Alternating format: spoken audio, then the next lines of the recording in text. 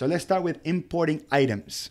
So this is a very underused feature in QuickBooks Online, which is to take a spreadsheet and import it into QuickBooks. So there's a couple of nuances around importing them.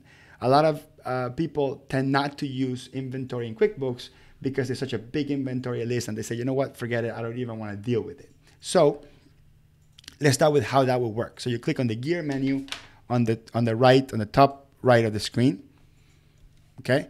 And we're gonna click on where it says import data. And then we're gonna click where it says products and services, okay? So we're gonna assume that you have a spreadsheet that looks like this. I also included the spreadsheets in the handout section, and there's also a link to the sample spreadsheet on the presentation itself. And this is really important because this is a template, and if you follow this template, your importing will work really, really, really well. So this is what the sheet looks like. I'm gonna add one more item here.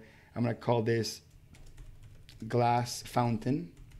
Okay, let's say for example, we have a product called glass fountain, and we'll call this, we'll put a description here, smoked glass fountain. We'll give this a SKU number. We'll call this an inventory part. Notice I'm literally just copy and pasting with what's there now. Let's say we sell this for $250.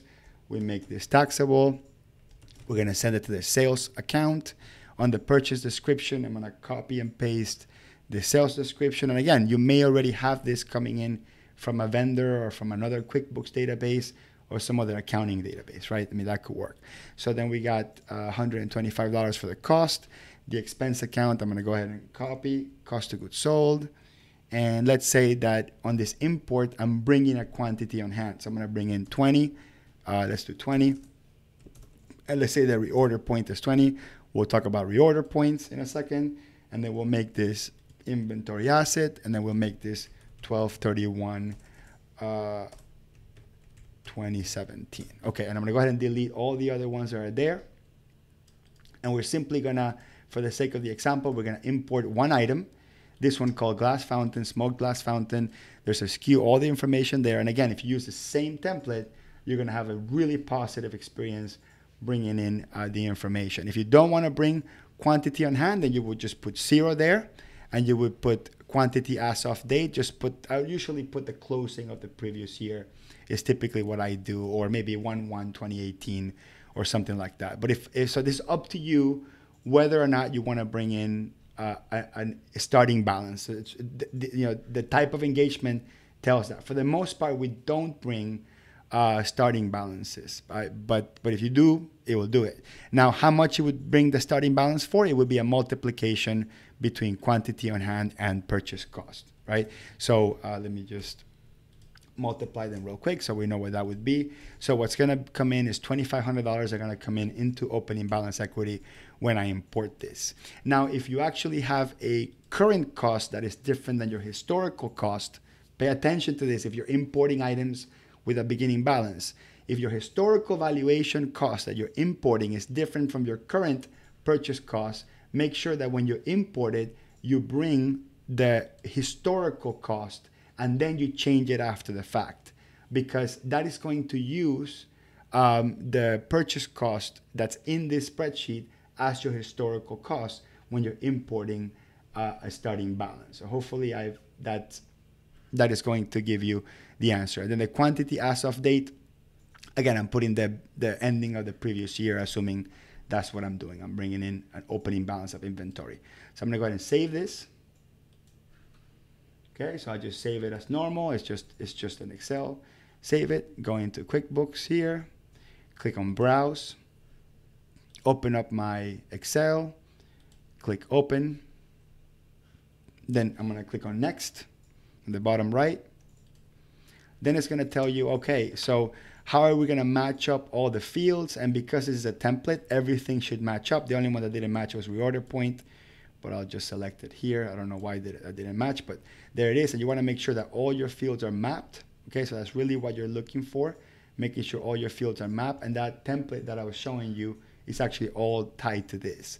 And when I click on Next, it's gonna bring you a preview. It's gonna give you 3 really important checkboxes that says, we sell this item, we buy this item, and we track inventory. So when you import it as an inventory part, automatically these 3 checks are there. There's a little check mark here that says overwrite all values, and that's only really when you're starting to when you bring in an update.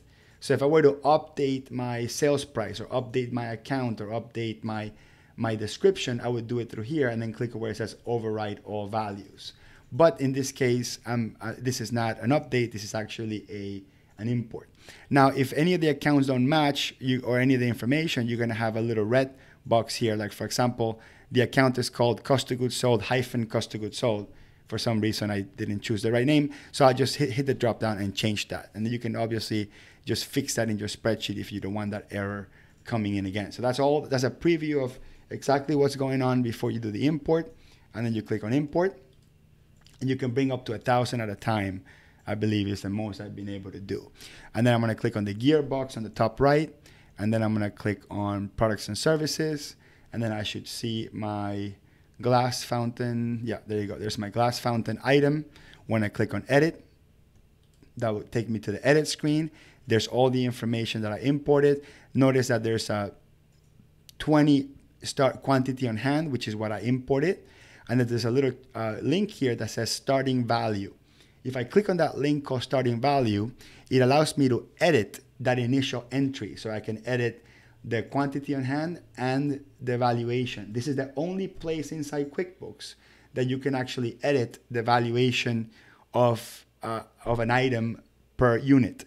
You can always edit or adjust quantity on hand, but you cannot ever adjust valuation other than this specific screen. Only screen that allows you to adjust valuation, and actually have a workaround for valuation adjustment, but we'll get to that later.